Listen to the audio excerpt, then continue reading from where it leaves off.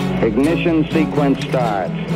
6, 5, 4, 3, 2, 1, 0.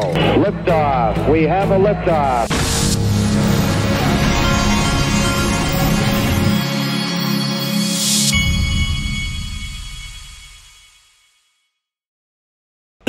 Hey everybody, this is the Digital Asset Investor, and I wanted to start by telling you link to my sponsor, litecoin.com. Today they're doing special pricing on Ripple and Cerberus private equity again. You're gonna want to check that out.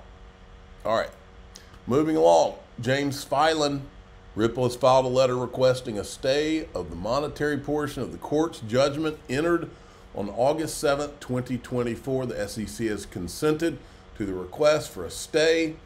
And then there's a bunch of lawyers who weighed in. First, Fred Rispoli, SEC v. Ripple update. Well, the odds have increased of an appeal. Ripple and SEC have agreed on an arrangement where 111% of the monetary judgment will be held in trust to be paid to the SEC only on 30 days after appeal deadline or after appeal concludes. This is not a guarantee that there will be an appeal, but putting that kind of money in a trust is not something that is done unless the SEC is being evasive to Ripple lawyers as to whether it intends to appeal. Again, still possible that no appeal happens, but odds have increased. Then we had this, where Yasin Mubarak was saying, can you please explain this? Translate it, I guess. And he says, okay, here's my translation. Ripple, we have the check ready. Are you appealing this shit or not? SEC, we can't tell you. Ha, kind of like our entire crypto policy if you think about it. Ripple, we will collect all interest from you if we pay you. You appeal and we win. SEC, let's enter appropriate stay. Let me see what it says here. I mean, this is so Gary Gensler-esque. And then this guy says, so basically they're either debating if they're appealing or not, or just completely effing Ripple about. Ripple lawyers are telling the SEC this is a lot of effing money that we are going to get back and extract maximum interest from you if you appeal and lose. So are you appealing or not? SEC hasn't been given marching orders yet on the decision, and this is the safest way to delay pending October 7th deadline. And then here's Metal Lawman weighing in on the same thing. I gotta say, I think it makes it a little bit more likely that there's going to be an appeal. Because if the SEC had already decided that they're not gonna appeal, then they would just say, no, go ahead and pay us. This case is done. So the only two possibilities now are that they are undecided or they have decided to appeal, based on what you just read to me. And typically when you have a large judgment like this, you request a stay to pay it, and if that's denied, then sometimes you can use what's called an appeal bond. You don't have to write a check for $125 million. You can get a bond for, it's a tiny fraction of that will pay in the event you lose on appeal. So it feels to me like a signal that they're more likely to appeal. Okay, and then Jeremy Hogan weighs in. Speculation time. Most likely, Jeremy, you're not allowed to do that. The the crypto police, the XRP, Gestapo, brown shirts, you're not allowed to do any form of speculation, even though we're in the most speculative asset class in the history of the world. Someone in their dictatorship power structure decided at some point that you're not allowed to talk about speculation, which I've always found hilarious and still do. Speculation time. Most likely the SEC hasn't made a decision whether it will appeal yet. Why? Filing a notice of appeal, see sample below, takes only 15 minutes. You file the notice and then you have 70 days to file the actual brief. If the decision to appeal was already made, there's no reason to delay filing the notice, especially when you think it's bad case authority out there. All right, so now you're in the loop. Check this out, Ripple X, and that's a wrap. XRPL Zone Korea. So they've been in Korea. There's the whole gang in Korea. And then they're headed to Japan. XRP community event. Let me see if I can translate this post. XRP event just around the corner. Fellow Ripple members. He visited the SBI group office. We had an opportunity to catch up on various matters. If you're attending the event tomorrow, please be there.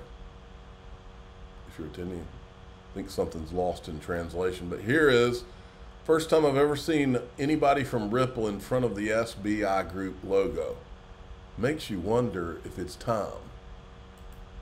It really does. Now, Mark Cuban has told us that Kamala Harris and friends, they are all 100% pro-crypto. Just trust Mark. They told him behind closed doors. They won't say anything publicly, but they told Mark. And in the meantime, Gary Gensler continues to file lawsuits against crypto. And now, Caitlin Long says another bank, another enforcement action. So now, another bank's being gone after. Now, the CFTC did go after Uniswap Labs, okay? But they just settled for $175,000, I think after just a handful of weeks maybe of being sued by the CFTC. And I said, well, my question is, how about the creation of the Uniswap token? Which sales by the founders are securities? Which sales afterwards are securities? Where's the 4-year lawsuit and $125 million fine? Gary, Hester, where you at? Crypto industry supporters of Vice President, let me rewrite this. Crypto industry supporters who have no proof that Kamala Harris is going to do anything pro-crypto because she's friends with Elizabeth Warren, they're working to set up at least 8 fundraisers. So they're going to raise money for her when she won't even publicly tell you what she's going to do that's pro-crypto. Not this guy. And then Putin is laughing himself to sleep every night. Vladimir Putin says Russia supports Kamala Harris over Donald Trump in the presidential election. So these same people who keep saying Russia and interference. Well, Russia is for them, wants them to stay in power because they're a joke. And then here's Mark Cuban. This is great. I got to give a shout out to Becky Quick, who I've given plenty of hell to Squawk Box on this channel because they deserve it. But in this clip, she lays it out for Mark Cuban, puts him right in his place. There's a whole bunch of folks in the Valley who I've been in touch with in the past week on this unrealized tax issue, gain issue, and where we've talked about, those who are taking loans against their unrealized stock, et cetera, et cetera. And then they say, well, if you start to tax that, we won't be able to make investments in startups. We won't be able to give money over to venture capitalists and private equity folks and other things like that. What's your feedback to that distinction? Because I wonder, once there's a critique of one, then of one policy, and you get rid of that policy, then of course it moves to the critique of the next version of it. Well, of course, but okay. So what I told him was, if you tax unrealized gains, you're going to kill the stock market, right? And it's going to be the ultimate employment plan for private equity because companies are not going to go public. So you're telling me that Mark Cuban has to explain to these people, not that these people didn't just float this. They put taxing unrealized capital gains for people that are, I think they said over $100 million. They put that out as a policy. You're telling me that they didn't think that through before they put that out? Bull crap. So they're just going to lie to him and string him along, which is basically what they're about to tell him. As you can get whipsawed, right? I mean, my own personal experience back from the internet days, right? All of a sudden I was cash poor, but equity rich, right? My net worth was enormous, but the number of dollars in the bank wasn't enormous. And so I'd have, based off of the unrealized gains, I would have had to borrow money, and I effectively would have been in hock just to pay my tax bill instead of trying to run my company and 1,000 other reasons, right? So they realize that's the issue. I can't repeat it enough. Even though she's not directly conflicting the Biden tax plan, to her value proposition is we need to tax everybody fairly. I'm starting from the Biden plan as a starting point, but that's not necessarily her ending Mark, point. let me just say, I appreciate you calling in, telling us what you're hearing on these fronts. Let me translate. Hey, you're full of crap, Mark, and I'm going to call you out here, even though I appreciate you calling in. It's great, but as you've said yourself, you can't speak for the vice president. These are things they're telling you. Who knows what they're telling other people? My guess is they're telling anybody who's donating to them exactly what they want to hear at this point. What matters is what they say publicly and what they will stick to. No, I know, because I'm Mark Cuban, an egomaniac. Whatever, Mark. You've been had. They own you for some reason. I don't know what he did, what they have on him, but these are some evil SOBs. There's no telling what they have on him. Trump to adopt Elon Musk's proposal for Government Efficiency Commission. See, now we're talking some common sense. And then we've got this, the biggest story in politics. I'm doing a call, and I need your help. We need to all do it.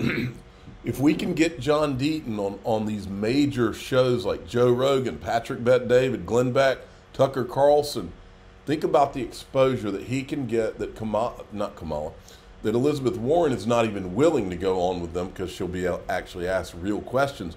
She can't go on any shows that have more of a following than some of these.